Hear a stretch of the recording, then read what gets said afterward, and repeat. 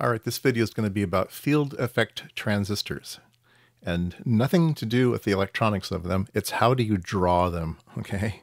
So if you've looked at my schematics, I will draw a FET like this. I'm just going to use a couple lines and make it very, very simple. Here's another example of a FET. Now, in the first example, this is a JFET, all right? And there's no way to tell from my drawing that this is a JFET unless I put a part number next to the part. 2N, what is it, a 54, 57, or so, I don't know, some JFET part number. They can look up the part number and say, oh, that was a JFET. Some people will point out, I'm not drawing it correctly. There's different ways to draw JFETs. And this one is probably an N-channel MOSFET, all right? Can you tell from this? No, it looks the same as the other one. All right. So first of all, you need to figure out, well, how many different types of things will I learn how to draw? So here's a not complete list of MOSFETs or FETs, different types of FETs. There's JFETs, MOSFETs, there's different insulated gates, depletion mode, enhanced mode, all different types of FETs. So do you draw them all the same or do you draw them differently? Well, let's take a look at the JFET. This is maybe a proper way to draw the JFET. An N-channel JFET has a little arrow going in, and a P-channel JFET has a little arrow going out. So that's pretty cool.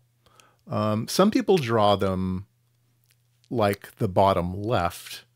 They don't put the arrow in the middle, they put the arrow on the edge. All right. Okay.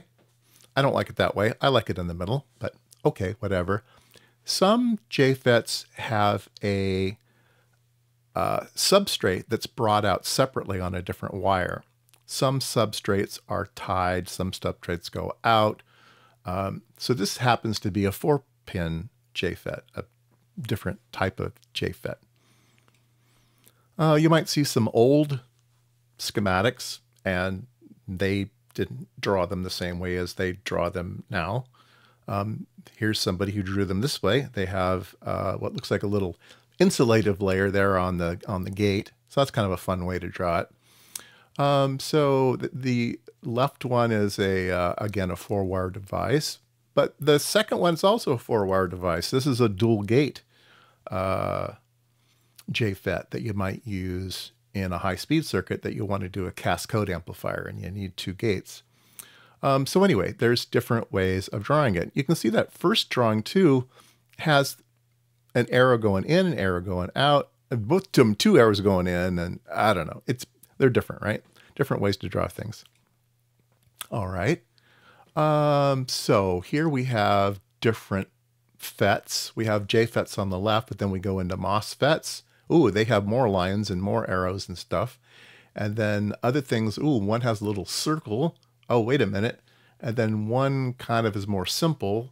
So it's up to you whether you want to draw the circle or not. Okay, you can leave the circle in, you can leave the circle out. It's up to you. All right. And then if you take a look at the far right, the gate is a solid line and the next parallel line to it is solid. But if you look at the second column, it's the same type of part except for the little lines parallel to the gate are dashed. So you have 3 separate little lines instead of one long line, okay? And that's if you are looking at enhanced mode or depletion mode, you know which one is which. I don't. Here's a whole bunch of different types of FETs. All right, all different ways to draw them, and every single one of these is different, other than you either have the circle or you don't have the circle. Here's some drawn, and again, you can see these are made out of little dashed lines, so these are probably depletion mode? I don't remember. But yeah, so different ways. Now this one starts adding some other things. There might be what's called a bulk diode or substrate diode. And there might be a diode between the source and drain. And so those are included in this as well. There might be diodes that protect the gate, and you might need to draw those in. And there might be weird things called insulated gate FETs, and you might draw them differently in different types of those different things. Yeah, there's all sorts of ways to draw these things, all right? And then there's all those other transistors too that you have to worry about. So the point of the video is, why do I draw my FETs like this? Well, that's because I can't remember all of those other types, and I'm not going to go look them up. I'm just going to draw the FET, and then I'm going to either use verbal language and say that's a J FET. I'm going to allow the user to be smart enough to look at that and say, oh yeah, that's a self-biased J FET. Or I'll just put a part number at the end. So I'll just put a part number next to the actual FET itself, and then you can go look up the data sheet and you can figure out what it is. Anyway, the point is that there's too many to keep track of, and it's super, super confusing.